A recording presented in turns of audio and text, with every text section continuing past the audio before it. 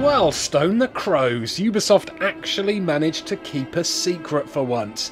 It's a secret that I'm about to reveal though, so this is your last chance to run away if you don't want spoilers.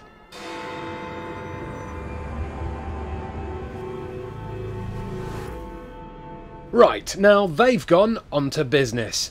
Turns out there's a hidden mode in Assassin's Creed Syndicate that not only allows you to get your assassination on in World War I, but also allows you to control a brand new, previously unannounced female assassin named Lydia Fry. The World War I mode and its handful of missions will open up around the time you unlock Sequence 6, which can take around 10 to 15 hours of playtime, depending on how rubbish you are. It took me about 15 hours. At that point, a time anomaly will open up on the right hand side of the map, smack bang in the centre of the River Thames. Enter that and you'll be transported forward a couple of generations and plonked into the body of Lydia Fry, the granddaughter and great niece of the game's main two heroes, Jacob and Evie Fry. You're not getting out of here.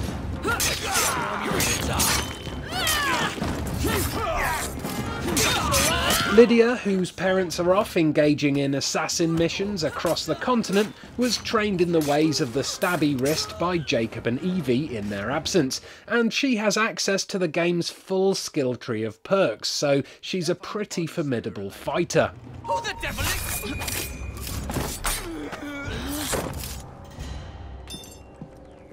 She's not the only surprise character in this section though. A young Winston Churchill features heavily and acts as a mission giver who tries to rope Lydia into joining the British Secret Service. If you could put your considerable talents to good use at Tower Bridge, you would have the thanks of a brave but beleaguered nation. I would settle for the right to vote.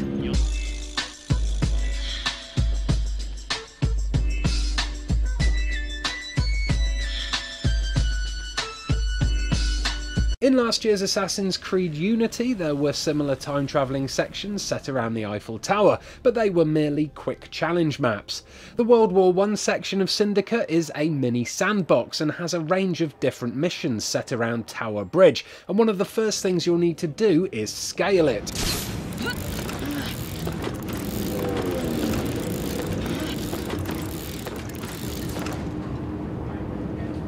Another mission involves shooting down enemy aircraft with a ship-mounted AA gun, while the rest make up a small selection of liberation side missions, similar to the ones you'll encounter in the main game.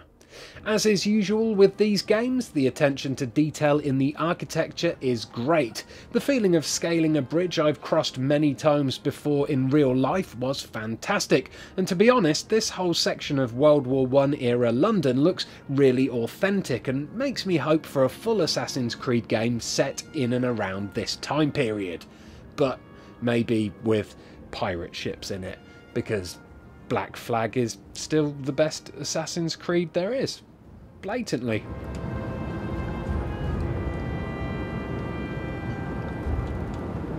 So far, I'm pretty happy with how Assassin's Creed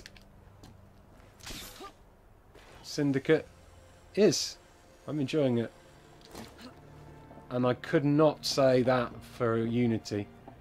Unity felt very stuffy. Dull, like a slog, like a hard slog to get through. This feels a little bit more like Assassin's Creed Black Flag for me. Okay, so kill the foreman, free all children, do not trigger the alarm.